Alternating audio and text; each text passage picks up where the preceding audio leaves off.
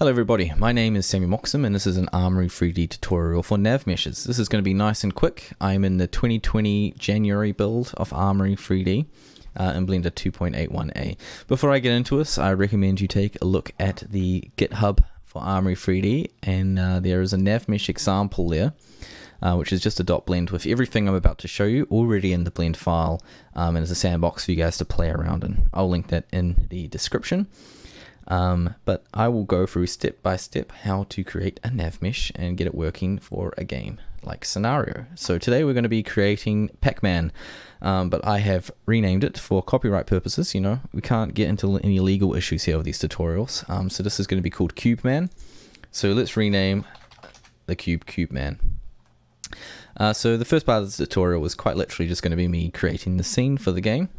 So, you know, skip ahead if you want to get to just the NavMesh part of it, but I'm going to scale this cube down by 0.5, half him, and move him up on the z-axis by 0.5, and then I'm going to add a plane. I'm going to scale it by 30, and this is going to be our map for CubeMan to run around on and run away from the ghosts. I'm going to go into edit mode and I'm going to subdivide it by a whole heap, more than 10. Let's go like 47 seems like a nice number. Or 42. Nah, 42 is not the answer. 47 is the answer. That's good. Let's go to face edit mode. Top down. Deselect everything. Circle select. And let's start by creating a little area to start in. And let's have some paths come out of it. And I'm going to do this nice and quick. We don't want to spend too long on this. So I could make a nice grid just like in PacMan. But you know, who's got the time for that? Who's got time to put effort into making games? You know, it's not like it's an art form or something. That being said, what I'm creating right now is a work of art. You know, it's in the eye of the beholder, which is me currently. You guys don't matter. You guys can think whatever you want, but this is art for me. Okay, so that's just a random shape. If you see anything inappropriate in that, that is totally you as well. You know, nothing negative intended by this. I'm just going to invert by going select invert, and I'm going to delete all those faces. This is our path. CubeMan's going to start in the center. We're going to have some ghosts in the corner that are going to chase us around. Now, if you haven't done so already, I recommend saving. I saved it as actually tutorial. Let's name this plane. Now on PacMan, you know, the map is very grid-like, which is funny because the character is a circle. And in this one, it's CubeMan and our what's it called? The thing that we're walking around on is rather curvy.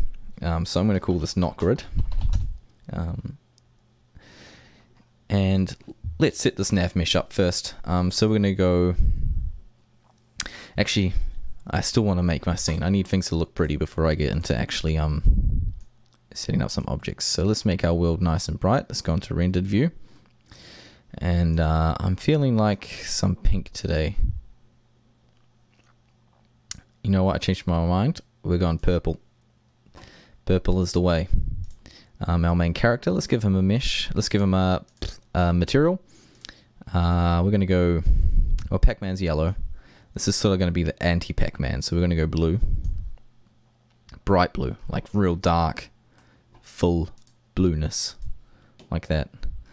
And our world, we are just going to keep that simple, and we're just going to make that grey. Very exciting color, grey. I love the color of grey. I'm going to change this into a sun. Let's go 10 for the strength. Maybe something a bit more than 10. Let's go 20. Let's just make it a cold white. Something like that. Bluey color. Okay. So in the properties, let's get into this. I'm going to just bring up the timeline and just change it to logic node editor. Create new, and I'm going to call that nav. We're going to come back to that. On the object properties, we're going to go over to Armory traits, and we're going to go bundled. And under class, we're going to go nav agent. Now these are a whole heap of scripts that come with Armory.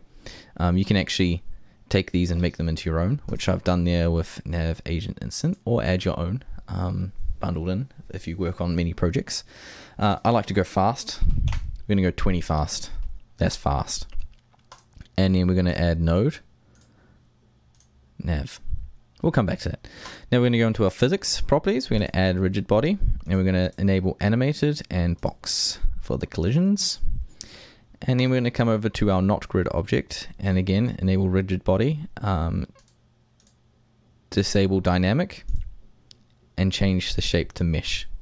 Then we're going to come over to our object properties, and we're going to add a trait, a bundled trait, and we're going to add NavMesh.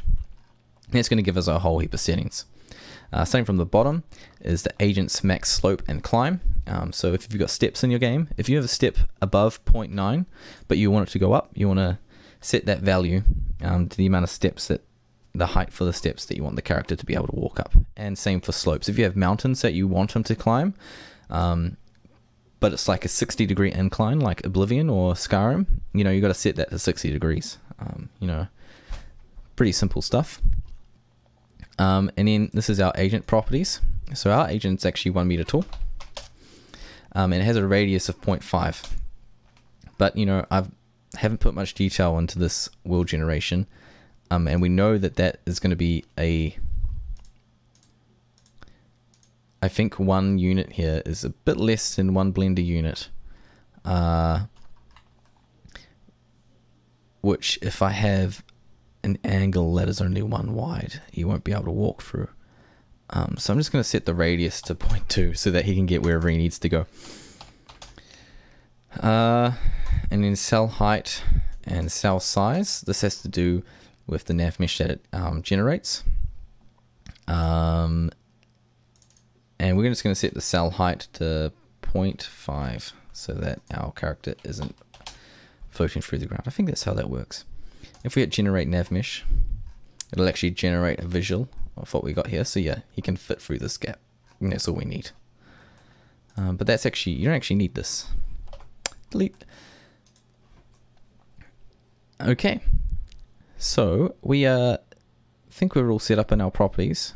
Last thing we're going to do is we're going to go over to the scene settings, and in Armory player, change the camera to viewport. And that'll give us control of what we can see pretty quickly. Now, the viewport uses WASD, Shift, and left click to move around, so we're just going to keep that in mind as we go into this. I said we'd come back to it. I'm going to go Shift A, search on mouse, and this is a mouse node. We're going to go released and right click. So if you, when you right click, if you can hear that, it's when you release, it's going to go to a position. And then, I mean, this is funny. This is very easy to do. So when we right click, a little beam of light is going to come through here and activate go to location. And it requires an object node, for it to go to apply. Man, I've lost my train of thought very badly. Let's start again. This is 3 inputs. In, object, and location. We can leave object blank, because when you leave it blank, it defaults to the object that the trait is attached to, which in this case is PacMan. This is the trait here. And then it needs location, which we'll do right now. We'll take the mouse coordinates, which is where our mouse is, and we'll add a pick location node, and we'll put our coordinates into the screen coordinates and location to location. And our NavMesh is going to be our not grid object, or whatever you named it. Now, with any luck, this is going to work straight away. So I'm just going to go and open the system console. We're going to hit F5. Now, when we right click, hopefully our cube is going to move. Woohoo! That's simple. That's simple. Unbelievably simple. Sounds like the neighbors have started the motorbike next door. If you guys can hear that, that's what that is. Awesome. Now what we need is some cube ghosts. So we're going to add a cube. I'm just going to scale it down, move it up like we did the last one. And I'm just going to go G, Shift Z to move on anything but the Z axis, and I'm just going to move it to a corner. And I'm going to name this Ghost Cube 1. And we're going to create a new logic node tree, and we're going to call this Ghost Nav, because I like the sound of Ghost Nav. And under Ghost Cube, we're going to add a node tree, which is going to be Ghost Nav, and again, we're going to add the bundled node of Nav Agent. We're going to set the speed to like 10. Don't want to make this game too hard on myself, you know. I want to have a clear speed advantage. And again, we're going to go to rigid body, physics, rigid body, and just enable animated and affect it as a cube. Let's make it a nice color as well, just for the fun of things. Let's make him red because he is evil. He is an evil ghost. Red ghost. Okay, so now let's come over to our node tree. I'm going to go Shift A. Now you have a few options here. You can have an on update node, which will constantly tell it to go to a location. But we don't need to constantly be telling it. So I'm going to do an on timer node. And maybe every 0.2 of a second. So 5 times a second. Quick math for you there. It'll send a pulse to go to location. Very similar node tree. Except for now it's going to be doing it by itself and not on a user input. And instead of finding where the mouse is, all we need to do is get the location of Ghostman, CubeMan, and chase him down. Let's give this a test. Uh-oh. And now we got to run away from our ghost cube, who will follow us to the end of his days.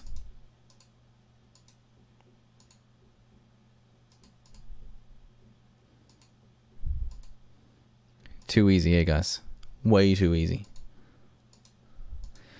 My color scheme isn't doing much for me. I'm not a fan of this purple anymore. And now we just need to add a whole heap more ghosts. This is officially the end of the tutorial. But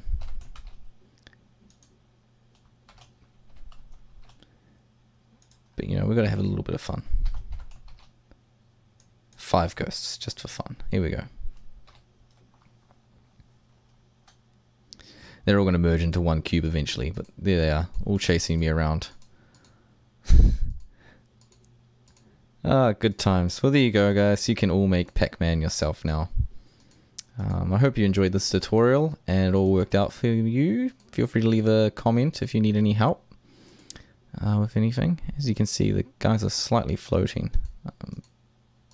I'll leave that to you guys to work out how to fix that.